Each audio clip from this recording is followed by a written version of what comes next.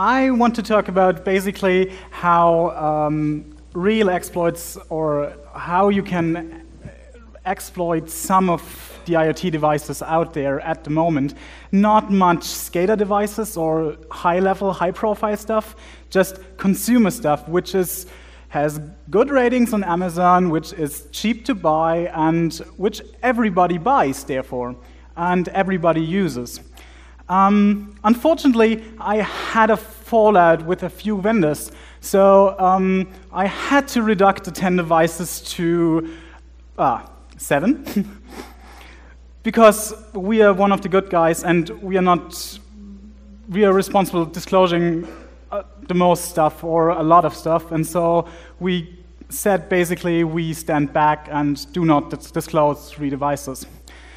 I picked 7 devices which are easy exploitable, which stand out of the crowd, and which stand for what is exploitable in IoT at the moment, and which is out there. Not new devices, consumer devices which are used. So I'm Jan, and I hack embedded devices. Basically, I work for Mirai. It's a small pen testing company based in Munich, and we do a lot of this stuff. So no further time, I will jump right into one of the first devices. So let's talk about the TPLink M5 350. It's basically an UMTS router with a SIM card in it. And this SIM card makes it kind of accessible for a new attack vector. It's not new, it's an old art. Basically, SMS. This device you can send SMS to it. And it displays this SMS in one of the web pages. So you can send an XSS vector to it, or a payload to it, and the fun thing is you can get your stuff back over SMS, so it doesn't have to be online, it just has to be switched on. It's quite nice. I wanted to pop an alert box on the plane, but basically I broke it with a vector, with a payload, unfortunately, but you can see it's got my URL in there. It tries to load something, but yeah. So XSS is quite common. You can find it in every device. Everybody thinks it's not as good, and it's not. But you can use it, and it's to exploit data. It's nice. Let's get to another one. It's not really a consumer device. It's a retinal scanner. I don't think anybody has a retinal scanner at home for his front door. I had one for some time. It was quite fun. This one has a kind of bugs on the hardware side as well, but I'm focusing on software. So this one is kind of particular because when you log in, when you try to log in, it posts to login.cgi, gets something back, and redirects you to index. Everything done in JavaScript on the client side. So we can just redirect ourselves. There's a little hint in there. Later on, it checks the status, and if the status is not all right, it redirects you back to login. But you can redact that. You are in the conversation, so just kick it out, and you are in the device as root or as admin. That's kind of bad. I disclosed this bug quite some time ago, and after the talk, a guy came up to me and said, we're using this productive. And it's not, I don't know if it's going to be fixed. I have no information back. That's the problem about disclosing sometimes. And we'll see. I'm just putting it out there now, again. So, to the next one. Good old camera. It's a Vstar cam. This one will eventually drop shell, a root shell. So interesting stuff is I reviewed the camera last year approximately. I bought it from Amazon, updated the firmware, and so on. And after I got my shell and I got passwords, I tried to crack the passwords. What do you do when you crack the passwords? You take them to Google. And it's the fastest way most of the times. So I got to a web page where somebody cracked a similar camera, where in the comments were the exact password hash I had. So I was looking at their stuff, and we were trying to bring it together. It was quite fun. Eventually, we came to the conclusion that, yeah, it's the same exploit in the FTP settings. It's a basic command injection you find every day. It's not high-level memory corruption stuff. It's just injection. And if you set up your NC right, you get a shell back, or you get the passwords back, and you can log into Telnet. Interesting stuff is, the article I mentioned before is from 2014. So this bug is known. And this bug is known because the Vstar cam has a new account titled VStarCam 2015. They even changed the password to some kind of date later on, so the bug is known. It's kind of fixed, but not in the common sense. So that's one type of command injection. Let's look at another one. I changed the types. I look at a router.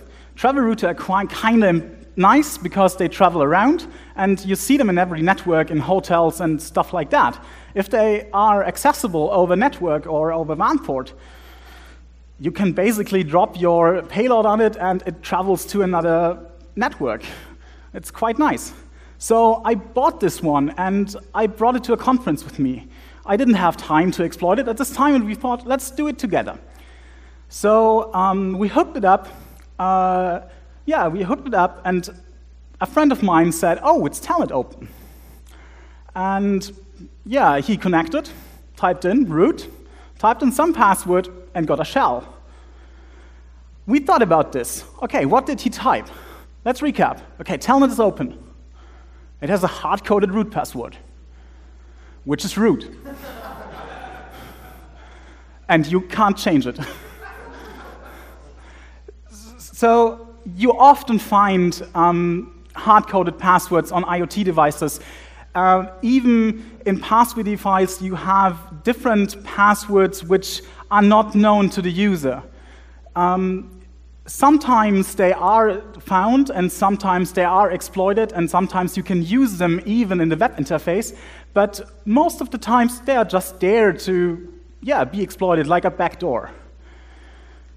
The next one is also a travel router. It's a Hutu TravelMate. I like this one personally. I take it everywhere with me because it has a battery in it. It can run standalone, so it's quite nice. Interesting stuff is their firmware update is a bash file, basically.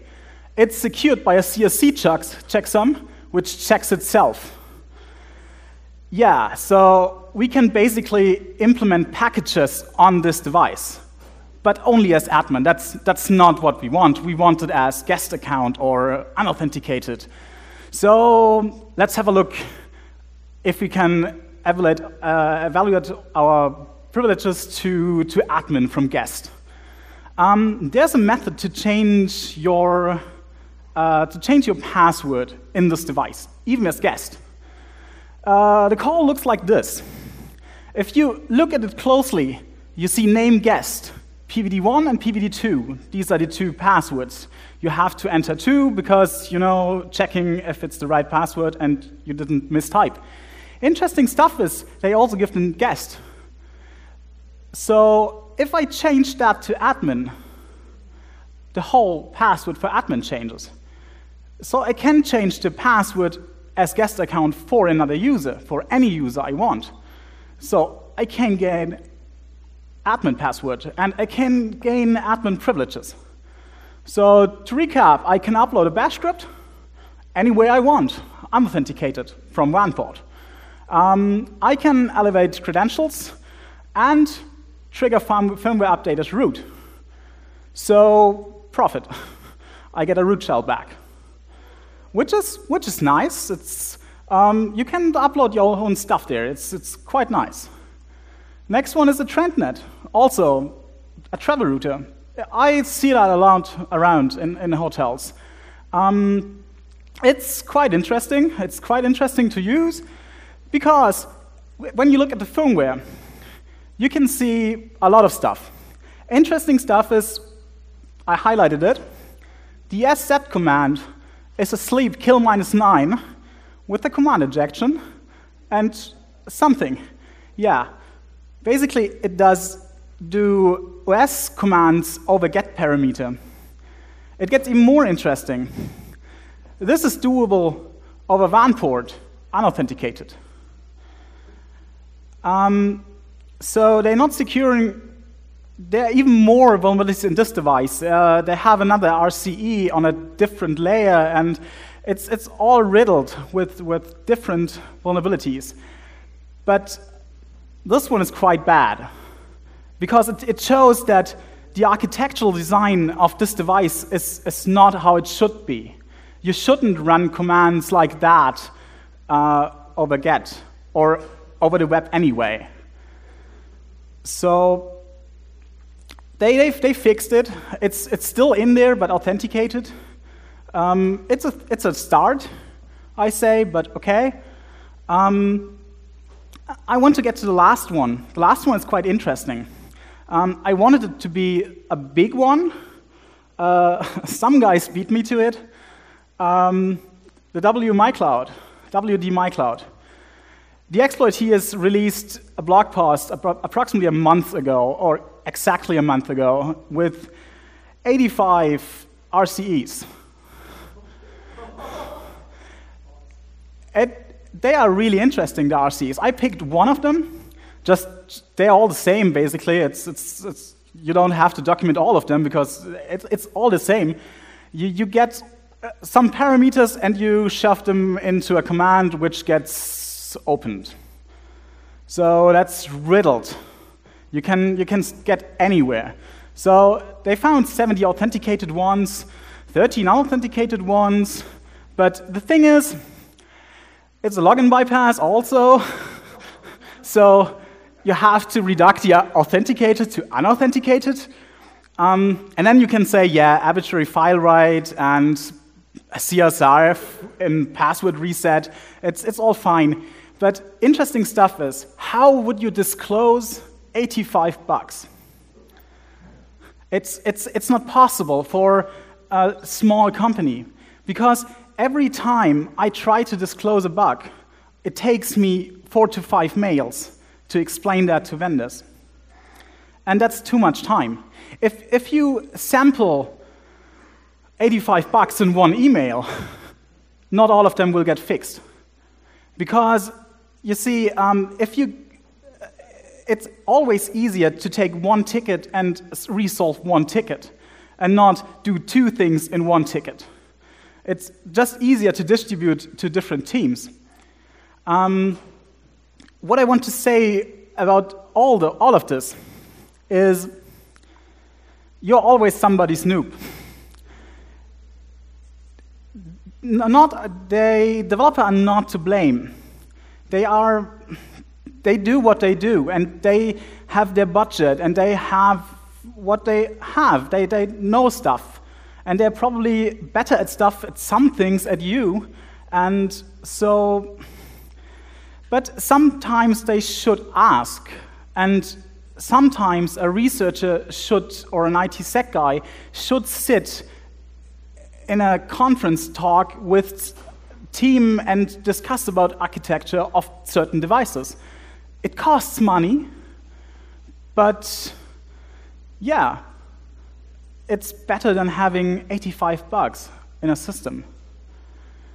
So please let researchers help the dev guys.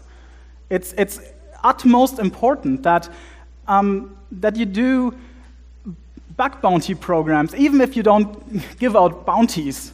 it just let them have a way to disclose bugs without writing 5 emails. It just takes too much time. For big companies, they have certain teams where you can give your advisories to, and they just submit them. And they do the hassle for you. But for independent researchers, which are the mass crowd, it's not possible. And most of the guys tend to go to full disclosure because it's too much of a hassle to talk to the vendors. And that's not how it should be. You shouldn't take, it's all, for pen testers, it's always fun to search for bugs. Always. But they can't be bothered by writing reports. And I think a lot of researchers are annoyed by writing reports. I personally saw a lot of them. And so just take it out of them and let them write their advisories and try to understand them, and probably set down somebody to just do advisories and look at them and classify them. They're happy to answer, but not in 5 emails with 4 different guys. So that's my message to you. Thank you.